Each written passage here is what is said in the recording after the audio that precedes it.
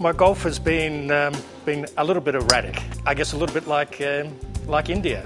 Sometimes it's fantastic, and at other times it's chaotic. I also enjoy the time that you're able to spend with those in your group. It's 4.5 hours of uninterrupted, special bonding time. You'll find somebody here who is a natural athlete, has that natural gift. It's a gift. To become a world champion, not you. Sometimes I get my male colleagues to say, oh, I'm going out golfing with this customer. And I say, oh, then why am I in the office? Right? I need to be also going out with the customers.